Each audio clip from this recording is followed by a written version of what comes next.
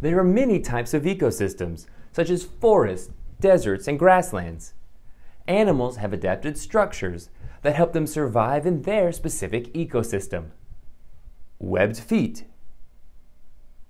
flattened tails, and flippers are examples of structures that are adapted to an ecosystem. So here's your question. These structures are adaptations that help these animals survive in what type of ecosystem? Take a minute and discuss that with your classmates. Then I'll be back to talk about the answer.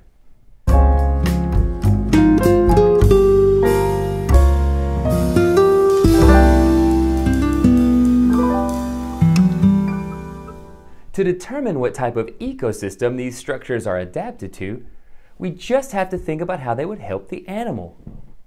Webbed feet, flattened tails, and flippers all help these animals swim. This helps them survive in an aquatic ecosystem.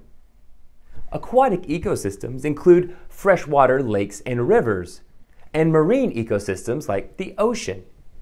But if animals are adapted to swim, then they must live in an aquatic ecosystem.